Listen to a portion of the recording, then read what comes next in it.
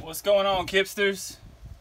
Mr. Agnew here, getting ready for our last video. I am posting this video on 5/27/20, May 27th, 20. We're going to go over 2 activities that are in your summer calendar. You'll notice that we have a summer calendar. It is loaded with a bunch of activities on the Google Classroom. It is a calendar 1 week at a time, and there are tons of different activities on this calendar.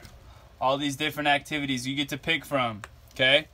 I'm gonna go over 2 of those. Miss H and Miss G went over a couple also, but the first one we're gonna do is we're gonna make a bar graph. We've done this before. We're gonna make a bar graph out of a you can make it out of really anything, but I chose to make it out of a fruit bowl, okay? So in our fruit bowl, let's see what we got in here.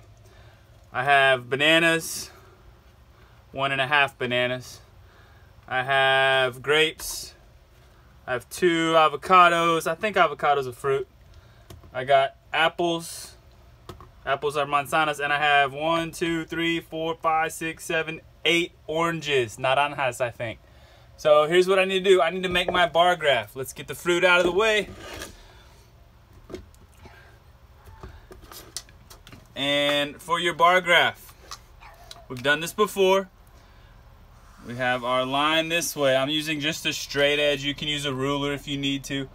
And then I'm going, let's see, let's go a little bit higher. And then I'm gonna go across this way too, okay? All right, so on this one, I'm gonna start with 0.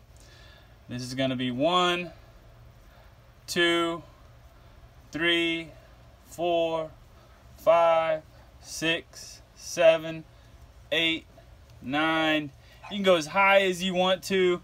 I'm gonna go up to 10. I hope I don't have any more than 10 fruits on those, okay? Oh, little June bug in here, okay? All right, what fruits did I have? First was banana, okay? So I'm gonna take a line right here. Banana. I'm just gonna abbreviate it, B-A-N, banana, okay? Put those aside. Next I had apples. Let's do another line. I'm gonna do an A, P, P for apples, okay? Next one I had was grapes. Kind of juicy, I'm actually gonna eat one, okay? I'm gonna eat another one, those are pretty good. Grapes. A G would be fine. Avocados. I'm just gonna do AV for avocados. Orange.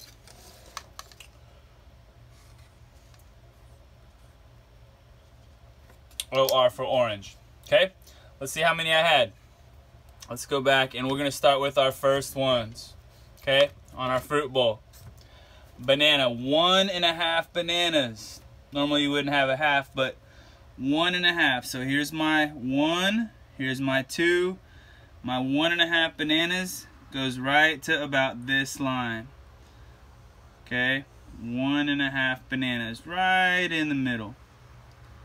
Make my bar graph. If you'd like, you can color it. You can use construction paper, however you'd like to do it. This is just a fun summer activity. This is bar graphs out of our fruit bowl, okay? Put the bananas aside. Next one, apples. 1, 2, 3, 4, and that's it. 4 apples. So I need to go find my 4 on this side, line it up using my ruler. Apples, 4 right here, all the way up. Let's see if I need to change colors. All the way up, apples, and that was 4. Bananas, 1, 1.5. 1.5 bananas, 4 apples. How many grapes? Let's see. Meet these two.